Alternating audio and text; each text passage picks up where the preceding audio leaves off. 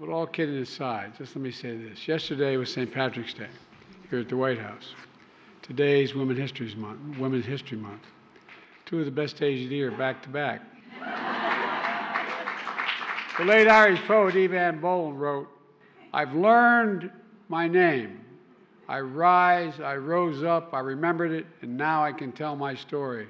It was different from the story told about me." End of quote.